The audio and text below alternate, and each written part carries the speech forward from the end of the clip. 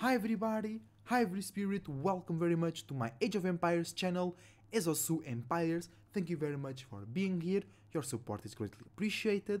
I wish you the best thoughts, ideas, feelings and emotions, a whole bunch of individuality, creativity and responsibility as well. So today, as you can see, we are talking about the Ottomans. I want to bring the attention and my thoughts to the one of the two new civilizations of Age of Empires 4. So, and I also want to know what you think about the Ottomans in the comments down below.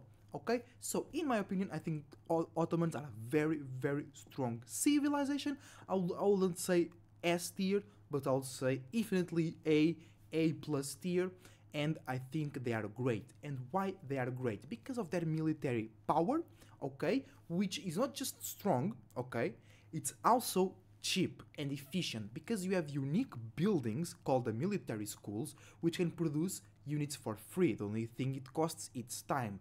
And then any military building built in a radius of a blacksmith building will produce faster, and you can increase the production speed of your military schools by using a technology that can be unlocked using the vizier points which you get from producing units, you know what I'm saying? So it all accumulates for you producing units and getting better ways and faster ways and more efficient ways to produce even more units. Alright? And then, not only that, they also have one of the best landmarks in the game, the berry landmark, the twin minarets something, I always forget that last part, which gives you not only berries, but a faster collection rate on those berries, and they spawn super fast as well. So the berries respawn and fast, and you can collect them faster to keep up, okay, to really keep up the flow of units, because your military schools cannot do everything by themselves. They are there, they are meant to help you transit to a new type of formation or to start create a mass of a certain unit. So the other buildings plus the military school is the real power of the Ottomans, okay? Then the other landmark, which you can choose when you go to the third age, it's not one of the best, or no, it's not the best, but it's one of the best landmarks in the game as well, which is the Mehmed Imperial Academy that works like a military school. It produces units for free, but it's siege, okay? So especially in late game scenarios or maps where there is not a lot of wood or gold, that landmark is so much valuable, alright?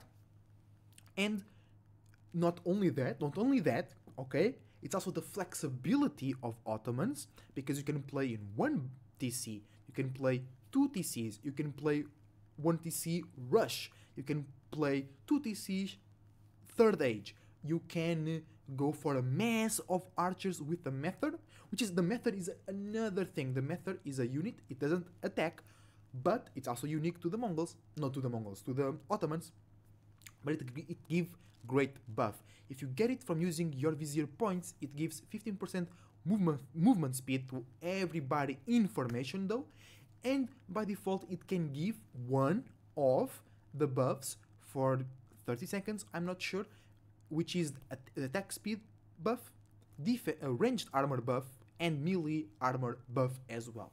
So that plus a big army, that some of that army doesn't even cost you anything, right, can just snowball a game, alright? And that flexibility allows them to be good in almost every single map. They will not win in every single map, but it's easier.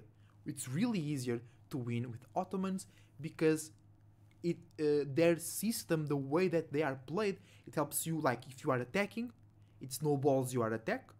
If you are defending, even if you don't have a lot of economy, even if your economy was idling or destroyed, you can still pump out units and help you defend or push. You might pushing and you have knights or horsemen in your base, killing your villagers or idling them. You don't need food, you don't need wood to pump out some units to help your push. You know what I'm saying? And not only that, you can reinvest those resources into siege, into your normal buildings. Okay, and this leads us to our basically the final point, to the conclusion of my thoughts about the Ottomans. And remember, I want to know your comments, I want your opinion, I want to know your opinions about the Ottoman civilization on Age of Empires 4. And my final thought is they are very, very good, but not on water maps. And actually, funny enough, this match that we are watching right now on the background was a match of my Twitch live stream. So go ahead and follow me, guys, on Twitch and watch me play. I won this match actually on water, but I think it's harder for Ottomans, or you can use them as you can on the other maps with just that military power, because they get too stretched, and they get too stretched on the wood, right? Because think about it.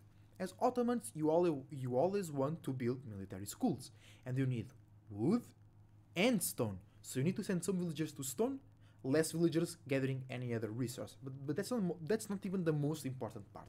The most important part is wood for military schools, right? Then water maps, wood for dock, wood for boats that fish and fight, right? Then the military schools do not work sufficiently by themselves, okay? So you need to build the blacksmith, you need to build the archery range, the barracks, or the stable, whatever, right? And that's a lot of wood. That's a lot of wood that you need to invest in other areas that on land maps or non-hybrid maps, you only invest into units later on, right? So, but you might say, but ESO, Ottomans get their military buildings with a discount. Even the docks cost less. I know, but it's not enough, because you have to remember, you have HRE, 40% bonus on collection of every resource. China with imperial supervisors. Rus, they get 40% more wood if the lumber camp is near a wooden fortress, right? And Ottomans does not have that. Ottomans do not have any special bonus that makes the more wood, or faster or better in general, the wood gathering. So when you have this civilization that wants to pump all the resources into military infrastructure and military units, and you can't do it on water, okay? You can translate any of those resources, you can translate any of that momentum into water, okay? And eventually, you need to defend water, you need some military ships on the water, right? So it will be cool. I don't know if it will be balanced, I don't know if it will be fair, okay? But it will be cool if we had maybe just access to one military school that was on water, that was efficient, because I tried the boat. You can transform the Grand Galley into a military school, but it's super slow, and it's the boat. One demo ship or two, it's out. If the boat is taken out, the units are taken out as well, and you're not producing men-at-arms or spear, or you are producing men-at-arms or spears. You're not producing boats.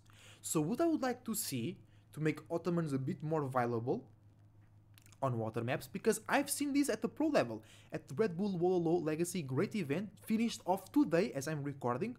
We've seen Kaposh and Kasva going for Ottomans on Boulder Bay, and didn't work. And their mindset, at least from Kaposh, was that, oh, Ottomans get things for military buildings for less wood. And I'm like, yes, but that's not enough, because you're already using so much wood without water, without claiming your presence on water, and now you have to claim your presence on water.